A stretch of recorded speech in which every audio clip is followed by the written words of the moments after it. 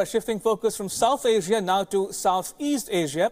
14 years after the tsunami that wreaked havoc in Indonesia and killed more than 200,000 people there, the country is now reliving the horror all over again.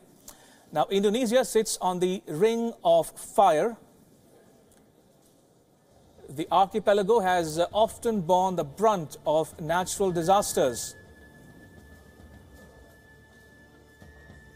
On Friday at about 6 p.m. local time, an earthquake of 7.5 magnitude struck Indonesia. The epicenter was Donggala, a town with a population of 300,000 people. Soon a monstrous tsunami followed. Waves measuring up to 6 meters hit Palu, the capital city of Sulawesi. It swept everything that came in its way, from people to cars and boats.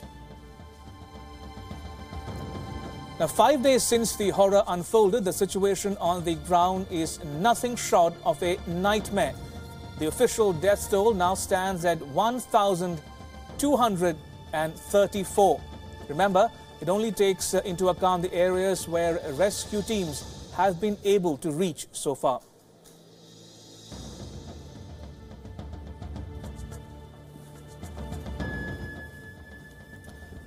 Bodies of 34 students were found under a church in Sigi Biromandru outside Palu. The church was buried in a mudslide following Friday's 7.5 magnitude earthquake. The deceased were a part of a group of 86 students who were reported missing from a Bible camp. Neither the identity and age of the deceased nor their whereabouts of the other children are known.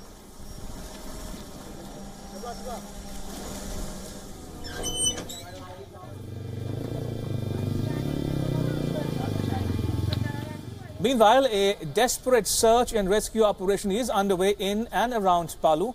Though the official death toll stands at 844, local reports peg the numbers at anything between 900 and 1,000.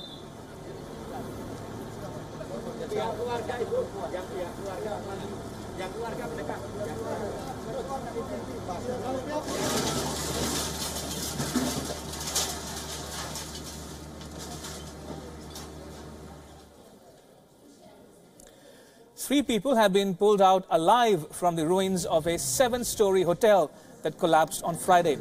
Rescuers say that at least a dozen more people are still trapped there.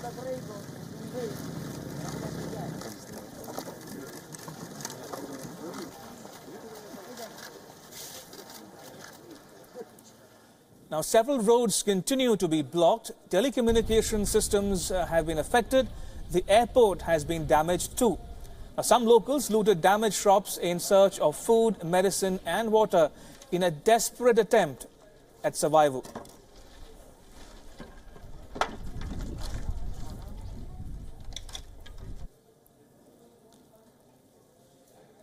Authorities have begun burning bodies in mass graves that have been dug across Palu in order to avoid the outbreak of disease.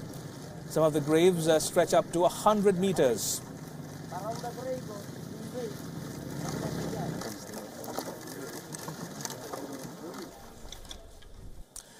Amidst all this chaos, at least 1,200 prisoners have escaped detention centers across the disaster-hit areas.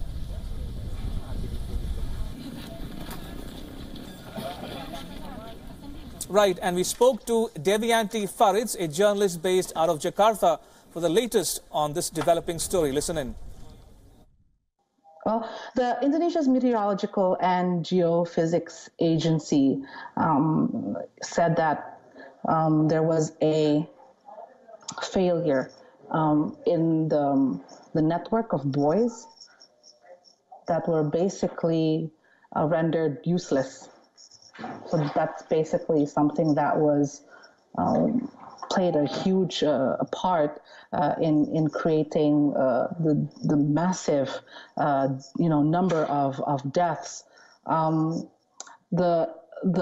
network of 21 buoys across the archipelago was also vandalized, and some were stolen. So many of the buoys were also rendered useless as well. The sensors, out of like 170 sensors, The Meteorological and Geophysics Agency had only money to care for 70. So there was a lot of failure on their part because of the lack of funds.